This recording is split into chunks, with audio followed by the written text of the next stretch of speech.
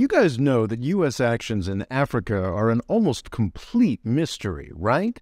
Even back before the internet, when we had more than 3 newspapers in the United States that did international reporting, it was hard to get U.S. news consumers to care about what was happening there. Now, almost all of our information about Africa comes directly from the Pentagon. There's a lot of U.S. propaganda related to the Middle East as well, but people there are a lot richer than they are in most of Africa, and they have more power and technology to get conflicting messages out. Also, the large-scale presence of non-elite U.S. soldiers drove and still drives real reporting on Middle Eastern conflicts. Media sources like this one have the data they need to construct a different narrative. None of that is present in Africa. Most U.S. troops there are special forces, which means that their presence can be covered up, completely legally. Even U.S. congresspeople don't have a clear idea of what they are up to. I didn't know there was 1,000 troops in Niger. What we hear about the U.S. war on terror in Africa is almost exclusively what the U.S. government chooses to tell us. We get partial documentation of the money and weapons that are being sent. Every 6 months or so, for most of a decade now, The Economist or the Wall Street Journal will run a story saying that jihadism is a big and growing problem in Africa. These stories are mostly based on what the Pentagon or a government-aligned Washington, D.C. think tank tells them is going on. For years now, I've been claiming on this channel that radical Islamic terrorism is disappearing.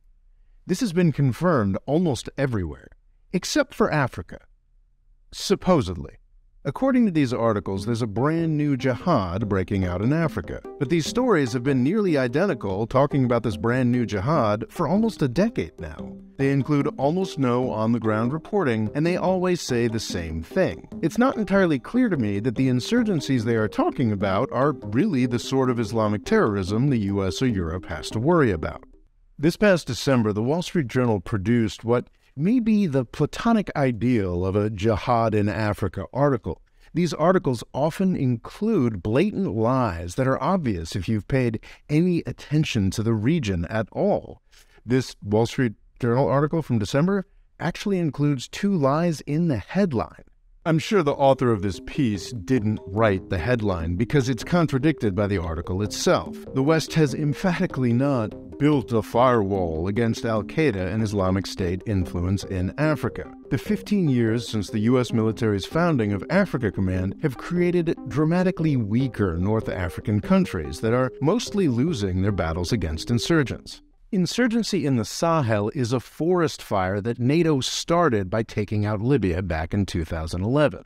It's a forest fire that we have added fuel to ever since by supporting illegitimate strongmen. Here's a clip from a video I made a couple years back talking about what it is exactly that we did to some of the poorest countries in the world. Sahel means coast in many languages, and according to most sources, in this case it refers to the coast not of a body of water, but of the Sahara Desert. All of these countries have been absolutely devastated by the war in Libya. It's important to remember just how rich Libya is. Abundant oil and gas resources make the country a sort of North African UAE, though Libya obviously has a lot more land than the United Arab Emirates. Before 2011, Libya actually had a higher GDP per capita than poor EU countries like Romania and Bulgaria. Muammar Gaddafi, the guy who ran Libya between 1969 and 2011, was a crazy person. But in his own very weird way, he was committed to African freedom and unity. Even if, say, 80% of his African diplomacy was about self-promotion, he had so much money to play with that the other 20% had a tremendous positive impact. As one example, he was one of the main funders of the founding of the African Union. Because Libya had so much spare money, it became central to the economies of not just Tunisia, but all of the countries of the Sahel as well. Money sent home from migrant work in Libya was a big part of the economy of all Sahel countries. Less positively, Gaddafi also relied on soldiers from the Sahel to shore up his own power in Libya, creating groups of well-paid and well-armed actors.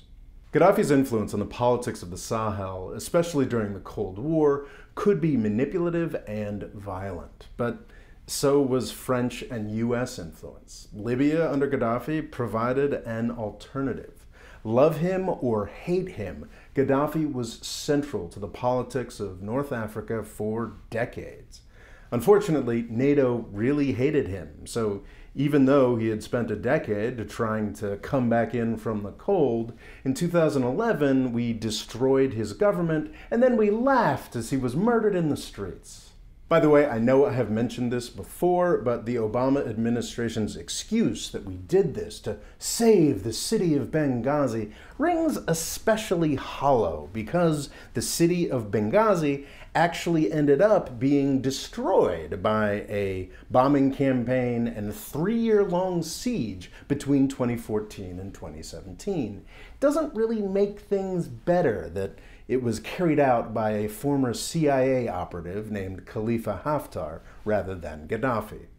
The effects of Gaddafi's killing on the Sahel were both immediate and long-lasting. The financial network that had come to underpin the prosperity of much of North Africa disappeared. Gaddafi's African soldiers dispersed back to their countries and took their weapons with them. Mali was the first to fall. Gaddafi was killed in October 2011, and by January 2012, Mali's north was overrun by insurgents with Libyan weapons. The top half of what had been one of Africa's more stable countries ended up being run by jihadists for a year, as the country as the whole experienced a military coup. A French military intervention pushed the insurgents out of the cities, but French troops are still involved a decade later, and Mali suffered yet another coup last year. Mali might be the most politically damaged of the Sahel country, but every country in the region has felt the malign effects of Gaddafi's fall. Insurgencies that already existed intensified, and new insurgencies cropped up with the personnel and weapons that have been streaming out of Libya for the entire decade. We've seen coups in multiple countries. Perhaps the most malign effect is that the US and French militaries have been given an excuse to dig in the region, with results that have varied from the merely counterproductive and wasteful to the downright horrific. So yeah, the U.S. built an insurgency forest fire in the Sahel, not a firebreak against it. Let's leave aside for a second the question of how directly linked these insurgencies are to Al-Qaeda and the Islamic State beyond branding. Nobody's really been able to demonstrate that connection to my satisfaction so far.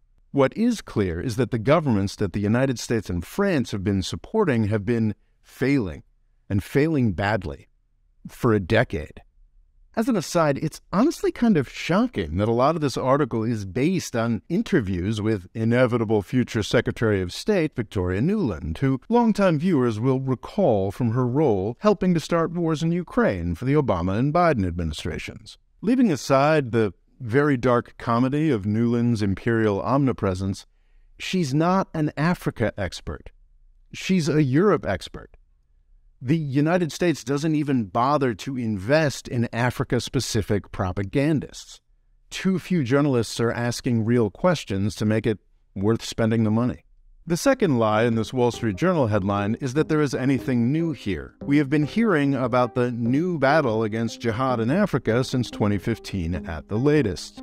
This Wall Street Journal article seems transparently timed to coincide with the White House's reporting requirements. According to the 1973 War Powers Resolution, every 6 months the president has to report all ongoing fighting to the U.S. Congress. December's report admits to a noteworthy spike in U.S. troop levels in Niger, vaulting over 1,000 soldiers. A nearly 50% troop increase is something that people might wonder about. So, the Wall Street Journal has put out this U.S. government press release claiming that our war in Niger is both rational and somehow new. Our war in Niger is neither rational nor new.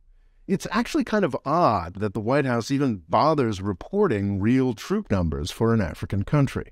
As this paragraph from the White House's December letter indicates, presidents usually think it's enough to vaguely mention that we have a presence in an African country. It's only the troop levels in Niger that get a specific head count. This is the result of an old scandal. Some years back, 4 U.S. troops died in combat in Niger, and most congresspeople were embarrassed to admit they had no idea we had troops there. Those 4 troops died in 2017. 6 years ago. It's not a new conflict. The U.S. government has been putting out the same information about these countries and their insurgencies for almost a decade now, claiming it's new information every time. And honestly, very few people have even noticed. Every couple of years, somebody will pick up on the fact that U.S.-trained and funded militaries are destabilizing the region, publish an article, and then never follow up on the implications. It's just too expensive to pay for reporting in Africa. It is well documented that there are some jihadist militias, like Boko Haram, that do truly evil things. So everybody assumes the U.S. military efforts in the region must be worthwhile, and moves on. We know very little about what happens in these countries other than what the U.S. government tells us, and it's been that way for most of a decade. And then, in the fall of 2022, something amazing happened. The New York Times sent Roger Cohen, a highly experienced, highly placed journalist, to a single African country for 2.5 weeks. And what's more, he was specifically tasked to investigate outside influence and the ways that it makes the Sahel's wars worse. His scathing report came out on December 24th, and I highly recommend that you all read it. So what Sahel country do you think the New York Times finally decided to devote some real resources to? Was it Nigeria, with 211 million people, a globally important petroleum industry, and the most telegenically horrible jihadist insurgency? Nope. Well then, was it Niger, with 27 million people, growing importance in U.S. and French military plans, and over 1,000 U.S. troops? Nope. It was the Central African Republic, home to a mere 6 million people. See, the thing is, unlike most of the rest of the countries in the region, the main outside player isn't France or the United States. In the Central African Republic, it's Russia, which means we can finally get some anti-imperial Africa reporting from the New York Times. The article does go overboard a bit on the Russia paranoia, as one would expect. Cohen sort of implies that Russia made human rights violations a bigger thing in the country, but I don't buy it. Back in 2015, long before the Wagner mercenaries and other Russians came on the scene, the Central African Republic famously reacted to a non-jihadist, moderately Islamic insurgency by burning down every mosque in the country. Russia didn't spoil some sort of human rights paradise. But standard Putin panic aside, this is a really useful article. The corruption, over-militarization, and failure that Russia is bringing to the Central African Republic is different in some ways, but is mostly very similar to the havoc that the United States and France have been imposing on the region on a much larger scale for over a decade now.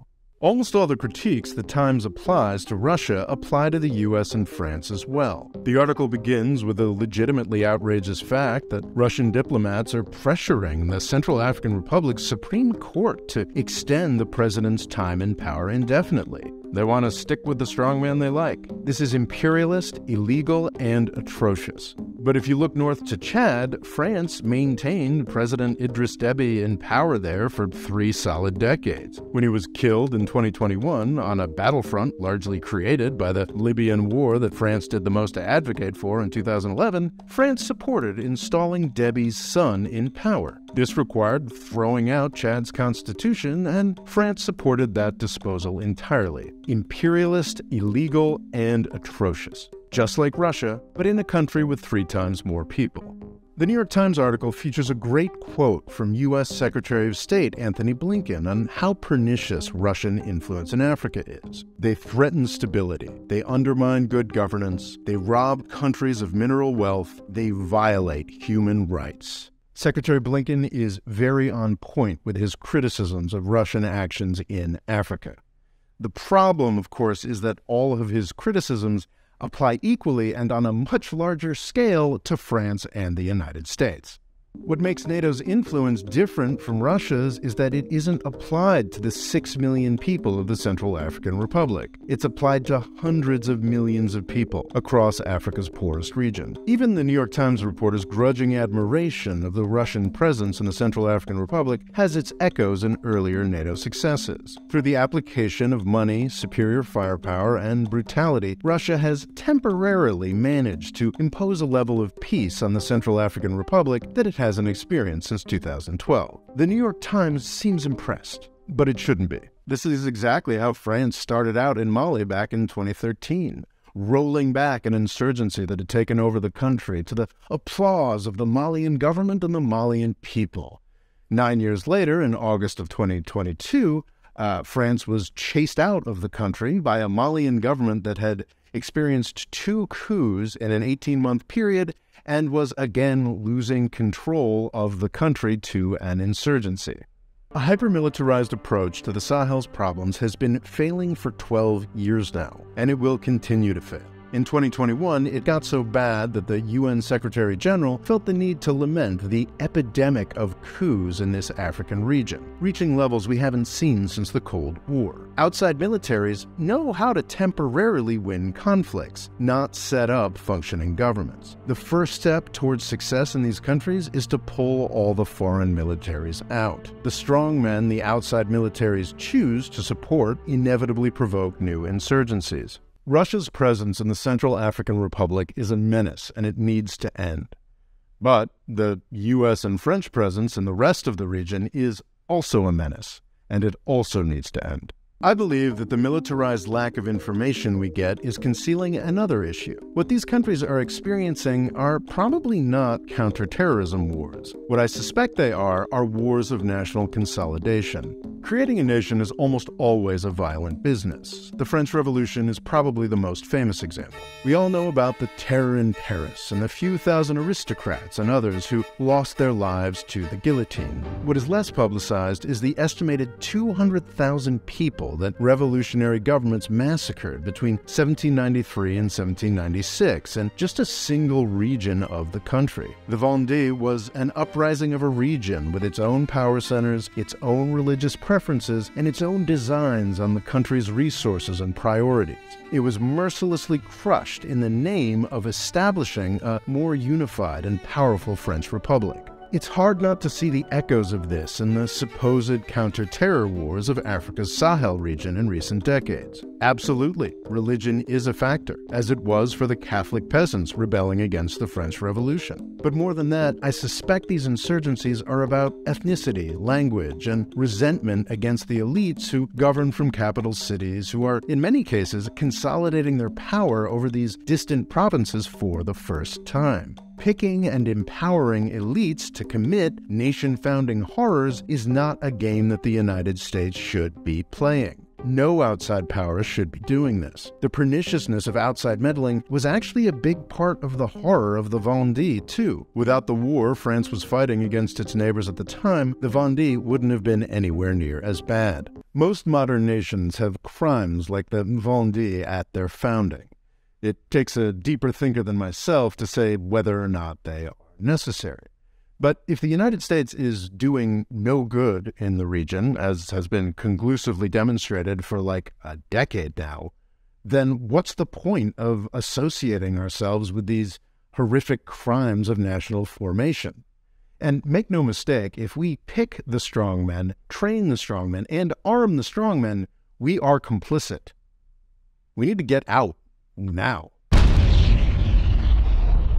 But what about Rwanda, you may be asking? For almost 3 decades now, interventionists, especially those who want to intervene in Africa, have been telling themselves and everybody else that the Rwanda genocide happened because the U.S. wasn't there. Doesn't the U.S. military presence make genocide less likely? Well, as I laid out at length a couple years back, the standard story of the Rwanda genocide leaves out a lot. If you don't mind, I'm gonna just repeat my 5-minute clip from back then. It's long, but I think it does a pretty good job of laying out the information, and it's really relevant to this topic. I've been meaning to talk about Rwanda for a while. The standard version of the story is laid out in Samantha Power's Problem from Hell, an account I read to prepare for this video. Power's chapter on Rwanda movingly tells the story of the horrific 1994 genocide, in which Rwanda's Hutu majority murdered an estimated 800,000 Tutsi people. Samantha Power's tremendously influential take is that this horrific crime could have been stopped if only some wealthy, more militarily capable outsider had gotten involved.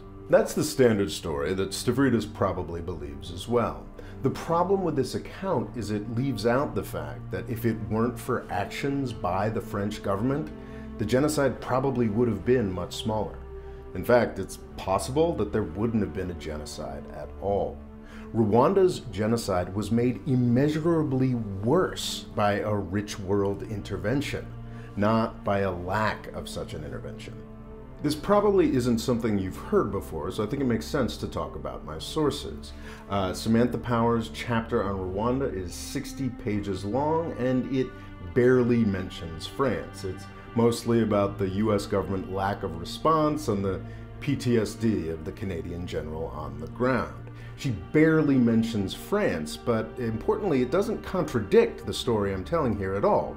She just sort of doesn't mention it. There's a paragraph out of 60 pages on the French intervention at the end of the genocide, and there's literally just one sentence that points out that the French were the main patrons of the genocidal government in Rwanda.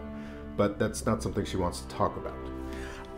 Martin Meredith's account is only 39 pages long, but it provides infinitely more context on what actually happened in Rwanda. Martin Meredith's Fate of Africa documents how France armed and propped up the genocidal government in the years leading up to 1994, helping it fend off an invasion of Tutsi rebels. The Rwandan government's soon-to-be genocidal military apparatus was largely created and funded by the French.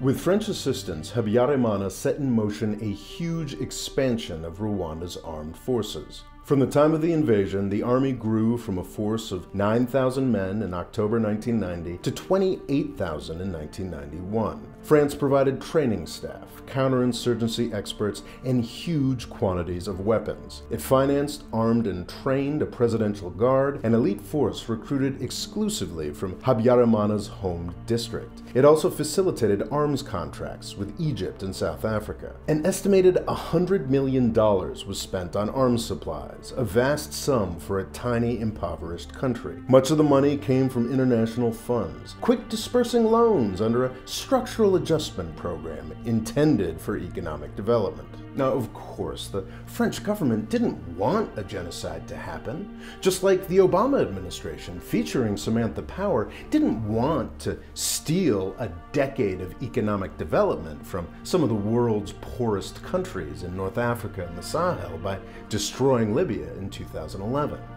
But the lack of bad intentions does not excuse these incredibly irresponsible actions. After the genocide started, the French did intervene, and they may have stopped the slaughter in a few places. But the main effect was to help their clients, the Hutu genocidaire government, escape to the Congo, where Rwandan spillover helped tip that unhappy country over into a war that killed something like 6 million people. That's something that enlightened foreign intervention has a disturbing habit of doing, turning crimes against humanity into holocausts. Not so fast, Rob, you may be thinking. What we've got going here is sort of a classic she said, he said situation. Samantha Power is a widely respected stateswoman and the newly appointed head of the U.S. Foreign Aid Agency in the Biden administration. And who's this Martin Meredith character anyway? Some curmudgeonly British journalist? Maybe he's making stuff up because he hates the French. Well, in 2021, Meredith's account was confirmed in large part by the French government. This is the second French government inquiry into its role in Rwanda. In 1998, 4 years after the genocide, a French parliamentary investigation found that French behavior in Rwanda had been exemplary, or even heroic. But 27 years have passed now. François Mitterrand, the French president in 1994, has been dead for a quarter century. The presidential report released this year confirms the grim version of events laid out by that British journalist. While it's careful to point out that France didn't want a genocide, it concedes France's heavy and damning responsibilities. So yeah, please stop using the Rwandan genocide as a justification for rich world military intervention.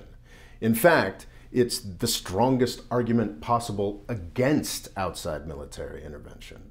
For years now, I have feared that the lack of scrutiny of U.S. actions in Africa has been hiding Rwanda or French Revolution-style crimes. My suspicion was that we weren't really fighting Islamic terrorists. We were fighting the peoples of these various countries, and the jihadist insurgencies were just an after-effect of that choice. But I never had proof, so I couldn't run with it.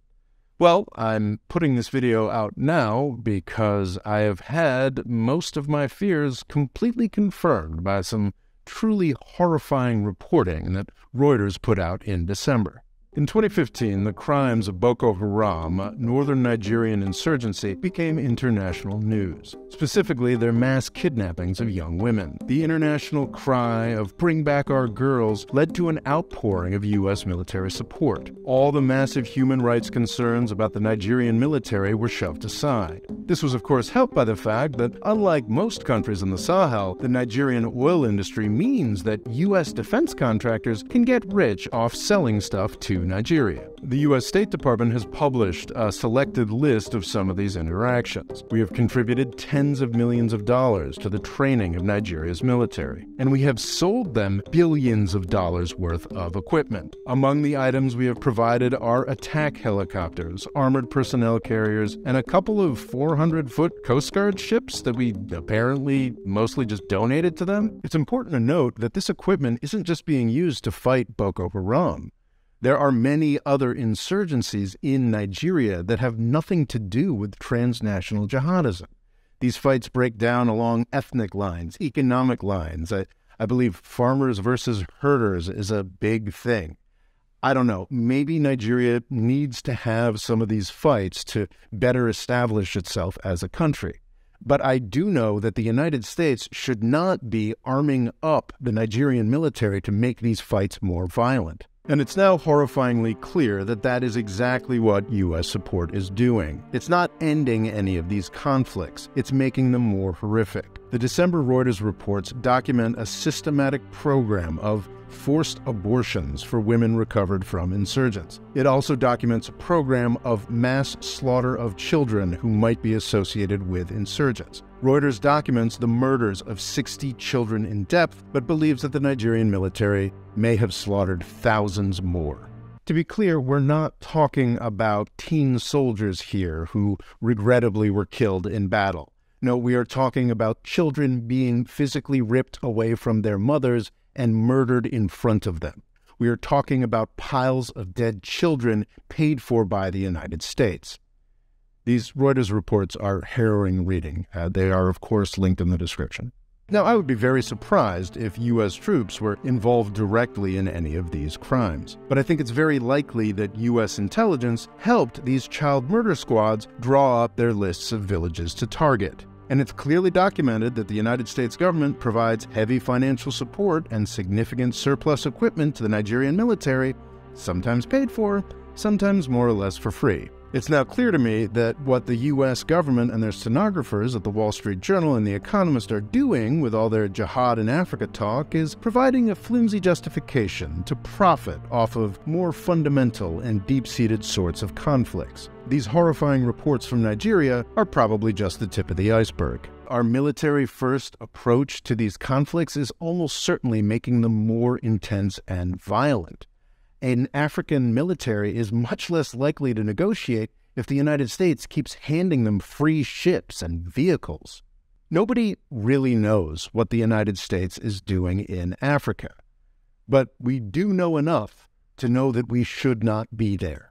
Thanks for watching. Please subscribe. And have I mentioned recently that I have an email list? If I lose access to any of these platforms, it will be the only way for me to reach my audience. Please do sign up, either at the link here or the link in the video description.